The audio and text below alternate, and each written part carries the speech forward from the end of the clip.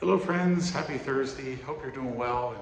And I know some of us are a little sad that the summer is coming to an end, but praise God for the weeks we had and hopefully the enjoyment of beautiful weather. These days are certainly very beautiful and September will be as well, but give thanks. Don't mourn the loss of summer, but delight in all the wonderful experiences you had.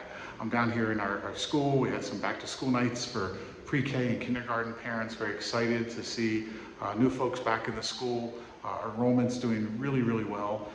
Grateful that Sister was able to get a full faculty, so we're opening school next week with all the teachers we need. Of course, we still need volunteers, so please do. Please do consider volunteering. You can see her email later on here. If she hasn't gotten back to you, she will. It's just been a crazy, crazy couple weeks, but we're looking forward to having many volunteers helping us at recess, helping us at beginning and end of school year to keep our kids safe. And if you're looking for another way to help our kids and help Catholic education, this tuition tax credit program. If you have a tax liability to Pennsylvania of over $1,000, business or personal, we can turn that tax dollars, instead of paying taxes, it could be a scholarship for our kids. So please reach out to me, we'll talk.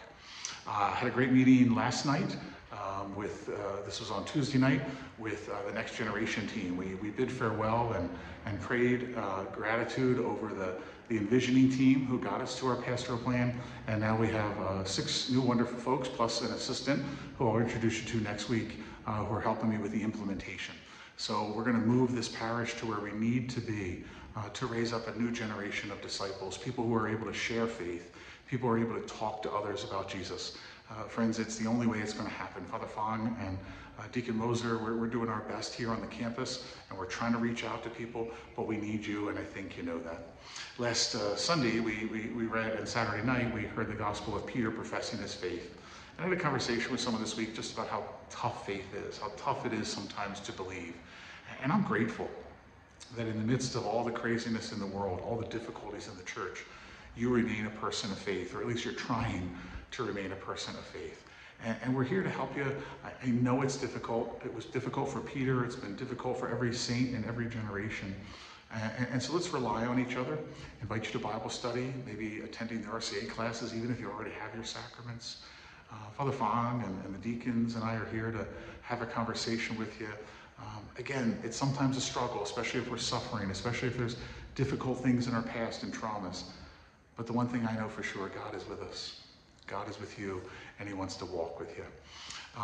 People have asked about a collection for the folks in Hawaii who have been destroyed by the fires. We're not going to do a collection here, but I do have in this email, and will be in the bulletin, an address for the Catholic charities down in Hawaii. You can send a donation directly, and I have a link in this email so that you can support those folks as they rebuild.